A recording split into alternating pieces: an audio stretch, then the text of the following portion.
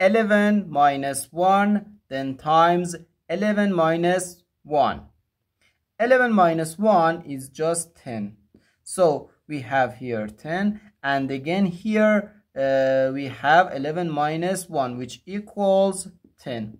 So 10 times 10. This is equal to 100. But this answer is not correct, because according to the order of operations, which is PEMDAS, P stands for parentheses, E stands for exponents, M and D stands for multiplication and division, and A and S stands for addition and subtraction. First, we have to do parentheses, then exponents, then multiplication or division, and finally addition or subtraction. Remember that multiplication and division have equal priority, and we have to work from left to right, and the same applies to addition and subtraction.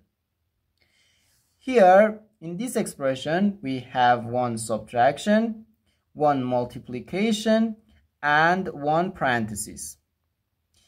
According to the PEMDAS, first we have to do these parentheses, then this multiplication, and finally this subtraction.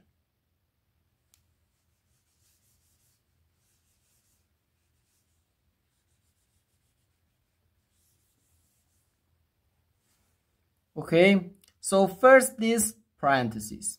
Inside this parentheses we have 11 minus 1, which equals 10.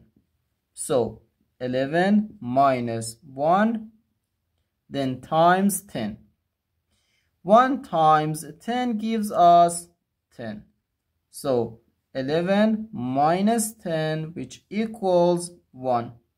So therefore our final answer to this problem is just 1. The correct answer is 1.